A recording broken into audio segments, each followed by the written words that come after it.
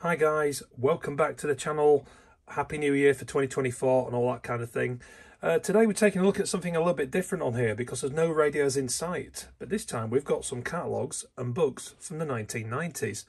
So I've just been doing a bit of a clear out in my garage over the festive period whilst I've had some time off work.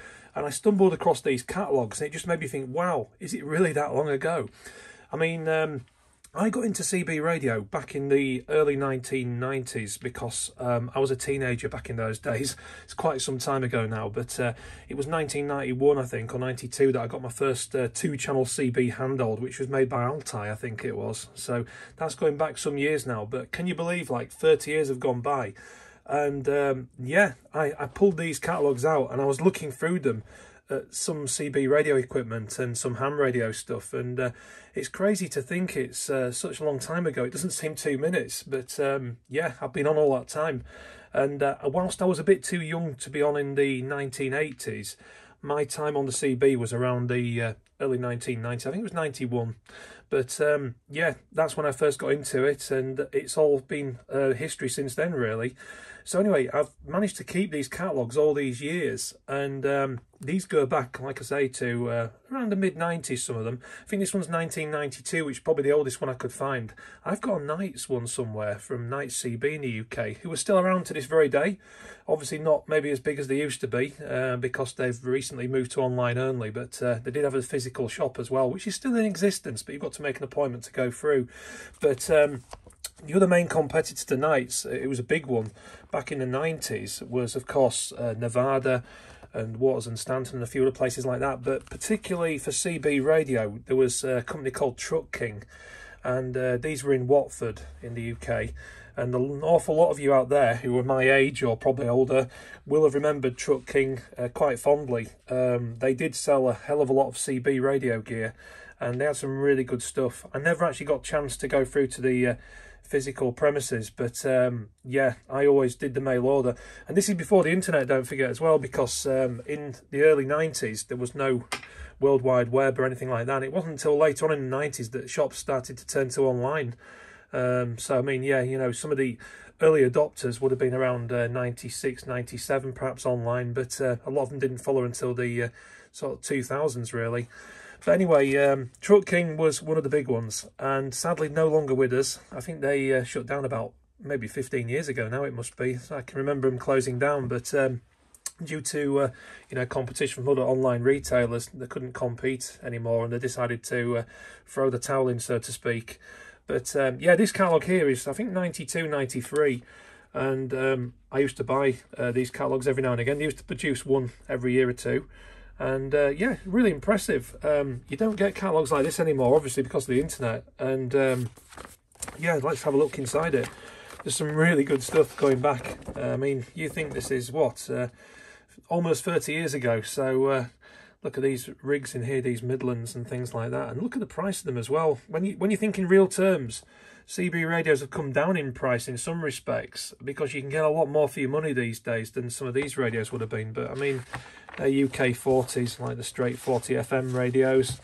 And then, of course, the CB handhelds like the Jesans, or G-San, never was quite sure how to pronounce it. It's the KT750, there you go. And some of these other radios, but the Midland Porter Pack, which is obviously very famous. Lots and lots of people had them in the UK. Still going strong today if you can find a good one. They fetch some good money on eBay, but they were $89.95 back in 92. So really interesting stuff there. Let's just flick through onto some of these. Oh yeah, I remember Skip Tech as well. Skip Tech brand, $89.95 for the Skip Tech 4000 FM. The Alpha 4000, which was based on the Rotel 240, 145 quid, so it was quite an expensive UK radio just for a 40-channel FM rig. So in real terms, radios have come down in price since a lot of the Chinese manufacturers got onto the scene. Then there's the Danita Mark 5, 115 quid, and the Maxcom 20E for 69.95 down there. Obviously, these were only 40-channel radios in most cases. There was one or two 80-channel rigs as well, but yeah, I mean, just look at these and look at the prices. But yeah, Danita, if I remember rightly, Danita radios were those ones with the rubbery knobs. I used to have one of their CB handhelds, which was quite an interesting one as well. But yeah, they were very distinctive design, let's just say. But yeah, look at this radio down here, the Scanner 40 FM as well, PR27GB, if anyone remembers that. You could get a 40-channel CPT model, which is the same as the FCC 40 mid-block channels. Look at the price, it's £159, and you think today what you can buy for much, much less money than that. So, you know, some prices since the 1990s have actually come down quite a lot, and you do get a lot more for your money. If I just flip into this a little bit, there's quite a few. I mean, look, there's a whole page of CB handhelds there as well, like the DNTs. I remember the DNTs. In fact, DNT used to have a bit of a reputation. In fact, they became known as does not transmit, and that's what they said DNT standed for, because of the amount of failures on that particular brand at one time. Yeah, the Cat's Call Whisker, that was a very expensive kind of system, but quite unique at the time. I remember that one. Then up here on this other side of the page, we've got the Maxon 49 megahertz headsets, which were an alternative to CB radio. Up to about a quarter of a mile range. They used to use crystals inside them, I think. And they were £69 for a pair of them. And basically, this was before PMR 446 and a lot lower range. The power was about in the milliwatts, I think, on these ones. They weren't very powerful at all, really. Look, new design for 92. But yeah, so there you are, that's the Sonic E07. Now that's basically the first walkie-talkie that I bought from a car boot sale that got me into CB radio. Channel 14 and channel 30. Absolutely crazy. And that's what started it all off for me, just buying two of those. And soon getting fed up of having just two channels, I migrated to a 40-channel Harvard CB handle, but that came much after. But Roger beat boards, things like that. That you could fit inside radios to do the things like the high gain beeps, telescopic antennas, NiCad batteries. Jeez, I'm just going to flick through this a bit. There's lots of components. There's so much in these catalogues. They were so comprehensive back then. Some of these antennas, though, haven't really changed much since the 90s. I mean, like there's the Stereo GPS 27, like half waves for £29. I mean, antennas have gone up in price due to the price of components. But look, the Stereo Tornado, Vector 4000. Some of these are still made to this day. Look, the Stereo 2012, $69.95. You'd be hard pushed to buy anything for that money now, like of that type of antenna. So Stereo, good to see they're still around. The Stereo Boomerang. What did surprise me is, like I say, there's so many antennas that are in this catalogue that are still produced now. The Solarcon A99 at £59. Shakespeare Army Big Stick as well, $79.95. I used to have one of them.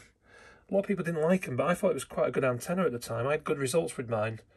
But yeah, they were very unusual because they were a very long antenna in two sections. Then they had the 3-section variant over this side here as well for £65. Again, no longer available. But yeah, lots of different antennas there. The Les Wallen modulators still on the go in various formats now, like the Scarlet Warrior that we did the review on last year, and Fire Sticks and things like that as well. But yeah, the prices were a lot cheaper. I mean, yeah, crazy. K40 as well, a much sought after antenna at the time there. Complete kit for £42.50. Some quarter waves. Yeah, now available by normal postal delivery. Even now they're a bit of a problem to get delivered, things like quarter waves sometimes. A lot of couriers won't touch them. But yeah, I mean, this is a really good trip down memory lane when you see the antennas in here, but a lot of them are still basically being produced nowadays, so antenna tech hasn't really changed that much. Obviously there are some newer antennas, but yeah, not so different from the 1990s. So 30 years have gone by and some things have advanced, like CB radio tech's changed a little bit.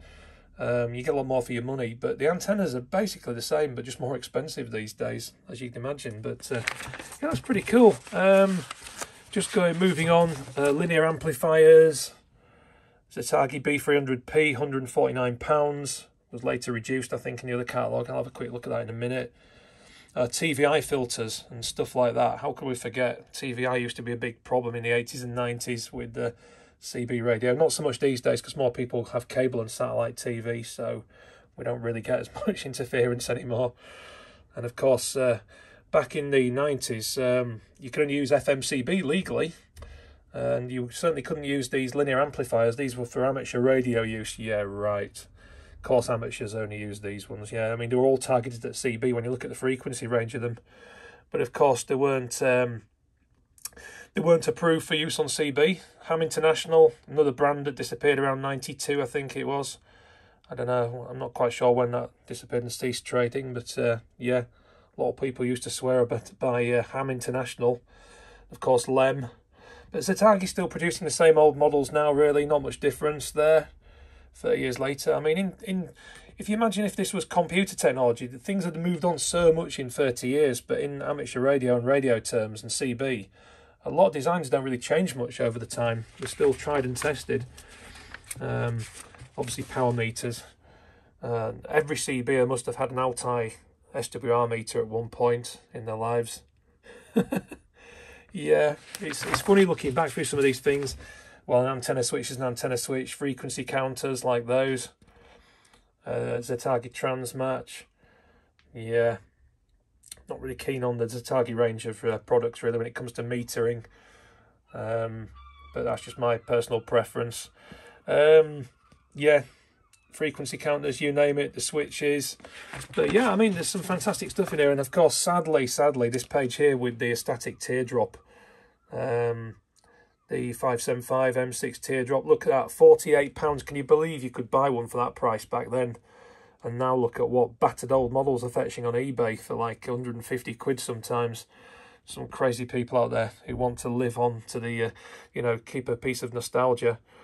I mean, yeah, they were a great microphone and everything, but you wouldn't want to pay today's crazy prices for a battered old one. One or two of these models are still around now. Silver Eagle, 89 quid, brand new.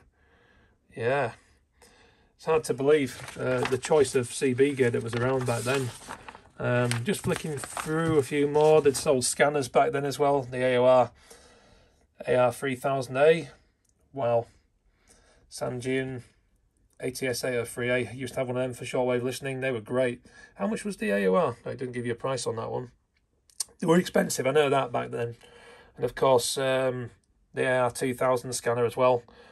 No prices quoted on there. They must have been very new back then. I think it was around 91.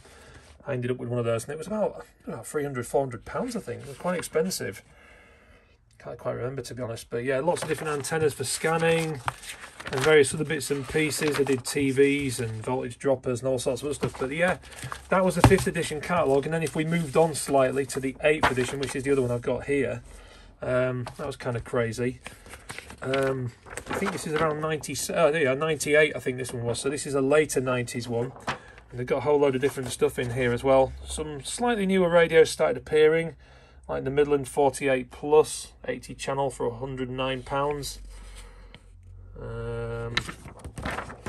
Yeah, I'm going to get onto the interesting stuff in a minute. I believe there's some exports in there. There was the Jessan 900 base station as well. Had one of them long time ago as well. Reduced to clear at £99. Wow. Yeah, rubber duck antennas. There is a section on one of these in here. There's obviously coaxial cables as well. They did a lot of the JSC wire and cable stuff from the United States. They were very good quality cables. They had things like the Mini 8, which a lot of CBers used, things like that. But yeah, I mean, even back then, decent cable wasn't exactly cheap, but it's obviously gone up a lot more since them days. Interference filters again. Yeah, linear amplifiers. I noticed that the Zetagi B300P was much more expensive in the early 90s, and then this catalogue in 1998, down in price, look at that, it dropped to £89 for the Zetagi 300-watt linear amplifier, so it did come down about £50 over that period of time. So yeah, some things were beginning to drop in price by the later part of the 90s, which is quite interesting. But yeah, I won't go through all of those because there's so much stuff in here. But yeah, the catalogues were always really well produced with Truck King. That's what I liked about them. Obviously the mag mounts and things like that as well that they did. There's my antenna, I've still got it, the Sirio Megawatt 4000. And how much was it? It was £29. Even now you can get it for about £35 even now, so in real terms it's come down in price again since the 1990s when you consider inflation and everything. Still a class act antenna, hard to beat. Still use one to this day. I've got one of the original ones from the late 90s that I showed in one of my videos when I did that Scarlet Warrior review as well. Now this one here is quite interesting. They've got the Sirio 2012 antenna again here, and I've noticed it says up the top corner they're not legal for UK use on the CB frequencies. That was because the Radio Communications Agency at the time used to have a special clause on the CB radio regulations that said you couldn't run antennas bigger than a certain size, and some antennas were not legal because they had too much gain on them. So it's kind of ridiculous when you think about it now. I mean, all those restrictions were eventually removed for CB, and of course now look at us, we've got AM, FM, SSB and everything. But in them days you had to be careful what antenna you ran as well, because the legality was as such that you could get into trouble for running one of these antennas with a little bit too much gain for your UK FM radio. Absolutely crazy when you think about it, but that's how things were in the 1990s. Yeah, wall brackets, the Solarcon A99, which had already changed its name, I think, from Antron 99 in the late 90s. Look at that, £58. I don't think you can buy one for that price now, brand new, either. So moving on slightly, here's another catalogue from CRT of France. Obviously, CRT still going strong to this very day, making some cracking export radios with the help of our Chinese manufacturing friends. But this is their 1995 catalogue that I got in a box with a Superstar 3900 when I bought it brand new. And yeah, the marketing was quite slick, really, I suppose, in the 90s for some of these things. Quite nice full colour catalogue and everything. And they usually featured a young lady on the front in most of their literature to advertise CB radio, as a lot of dealers did back then. I think the only one that tends to get away with that these days is maybe Thunderpole. They still tend to do some of that kind of stuff. So they're still living the 90s dream. But anyway, if we have a look at that, I mean, obviously CB in the 80s and 90s was filled with young ladies advertising CB radios, twiddling knobs and things, so to speak. But yeah, this is all in French, this catalogue, but you get the gist of it. The same radios are available in the UK, obviously to UK standards at the time. The S Mini AM and the AM and FM version as well there for the continent. And getting on to some of the more interesting radios up here. Now these were the good ones. The CRT Ulysses and the, of course, iconic Superstar 3900. In production for many, many years. Obviously, the old Cobra 148 and the design language translated through. Very, very much similarities on the boards and everything in them. Until recent times when, of course, the Chinese did their own take on the Superstar 3900, which is currently available. And still has the same classic look with the knobs and the chrome and the bezel and everything. So obviously still a big seller even now with truckers and everybody else who likes the old retro style radios. CRT Galaxy Pluto, yeah, again another radio loosely based around the 3900. Superstar 360 in black, and the Connex as well. As you'll see that if you're an American viewer, some of these radios will be familiar to you under different names as well, because they've all been rehashed several times for the different markets across the world. That's kind of interesting one, that is. And of course then some of the ones that we all used to dream about in the 1990s, things like the Galaxy Saturn base, might be very familiar to a lot of you guys in the States as well. Very nice looking radio under a few different names again. There was high power versions of these ones as well. This one quotes AM and FM, 8 watts AM FM, 20 watts SSB. And there's the Hercule base, which is basically a Ranger 2950 in a base station, as it says there. So it's got the power supply built in and everything. So you've got your Ranger 2950, which was also an iconic radio back in the 90s. I had several of those with the different colour displays. Never actually acquired the Hercule base because they were so expensive. And there is, as it says there, version export, 26 to 32 megs, basically just a wide-banded version of the one above. Any of those could be modified to cover all those frequencies. And on this side of the page, the Ranger RCI 2950, or should I say the CRT 2950, obviously made by Ranger Corp. There you go. Again, available in export. Pretty much iconic radios at the time. A little bit more advanced than the President Lincoln or the Uniden 2830, obviously a bit bigger display in the car and everything if you needed that kind of thing. All cracking radios, then some handhelds here as well. But yeah, you're surprised really. Yeah, CRT have been importing a lot of stuff for years and rebranding and everything, as you can see. And the microphones, power supplies, etc. Really good stuff. Some big chunky linear type power supplies, none of your switch mode rubbish. Weigh a ton they do. I like carrying a brick around, which is why they've got a big carrying handle on top of them as well. And voltage droppers and little linear amplifiers as well. Obviously rebranded again. But yeah, there you go, look. CRT Static D104. Obviously they carried some of the static range as well. And some speakers, etc.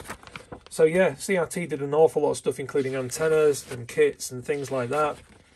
Discones. Yeah, look at these. But yeah, nice nice coloured glossy catalogue even now, and it's kept in good condition considering how old it is. Almost 30 years ago. There's an antenna rotator. Believe it or not, they still sell stuff like that these days. Well, it looks the same as this thing. Straight out the 1980s. But if it does the job, I suppose. Yeah, a lot of these things have a very long production life and everything.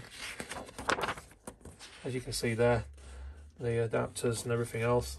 But yeah, so that was another of the catalogues there. I've also got a Zetagi catalogue here from Nevada. Wow.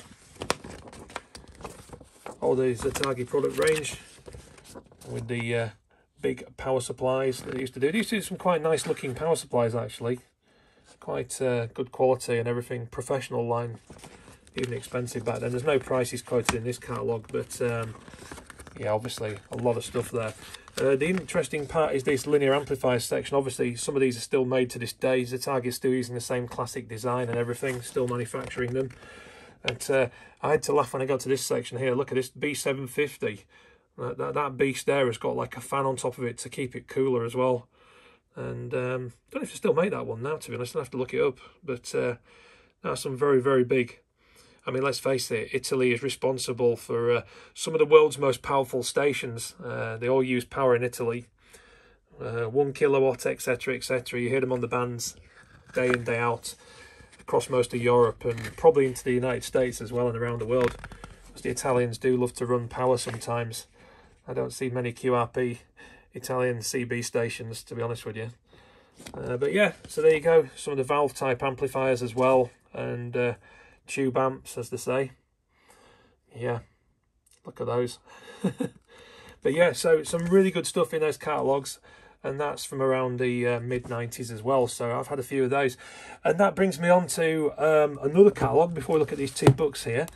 Waters and Stanton.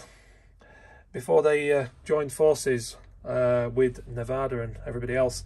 This is a 1998 catalogue, which is the oldest one I can find. Obviously still 90s, but a bit later on in the time. But they did these beautifully glossy catalogues at one time before the internet. And full colour pictures and everything, you know, and there was all sorts in them. I mean, you could spend hours. I mean, I think you had to pay for these, didn't you? I mean, if you were lucky, you got one sent to you for free, but they were £2.95. But they were well worth the money for the production quality and everything. Beautiful full colour guide back in the 90s. And things like, you know, not just that, there was reviews inside them, information, all that kind of stuff. Things about Cushcraft beams, you name it, it was all in there. And everything you needed in one catalogue, but they were really, really good. Some of the pictures made me laugh, like now, of the computer operator there, like, and that on that computer controlled HF transceiver. I'm just looking at the computer and thinking back to when I used to have one that looked a bit like that. I think everything used to be a beige box and a CRT monitor back then. So a lot of things have changed. Obviously radio equipment doesn't change quite as much, but yeah, there was all sorts of kits in here, all kinds of stuff. Great information. ADI communications, yeah, I remember them. Yeah, lots of amateur radio stuff as well. And even digital cameras they used to sell, things like that. But yeah, it's been a really good thing to look back. But this is a good section here. What would you have bought in the 90s for around £1,000? The ICOM 706 Mark II was available at £1,195. That price was correct on the 1st of October 1997. And here's the Kenwood TS50. I always loved the TS50. Bought a few of them second hand. £1,059. I mean, you think in real terms amateur radio has come down so much, because you think you could buy the Yaesu FT710 for that money now, and look how much more advanced it is with its spectrum scope, SDR and everything else. And yet back then you just get a basic functional mobile transceiver, which was good. Don't get me wrong, the TS50 was a cracking transceiver, had some brilliant audio, but the features were very, very basic. And of course then the nearest competitor to it was also the I think it was the Alinco DX70. I don't know if you can find that. Maybe that'll be on this next page here. Let's have a little look. Yeah, there we go. Alinco DX70 Mobile HF. And that was £685, so it was somewhat cheaper than the Kenwood, and in some respects it was very, very similar. So Alinco was basically like a budget alternative to Kenwood at the time. But also not forgetting Yaesu, the FT920 for around 1,699 quid. Wow. And of course the Yaesu FT1000MP was pretty much top line back then, £2,500. Can you believe that? In the 90s. So in real terms, that's yeah, it would be a lot more money these days if it was still, you know, in line with inflation. But now we know that for that money you can buy a lot more, you know, a lot more radio for the money. FT900, had one of those, £1,299.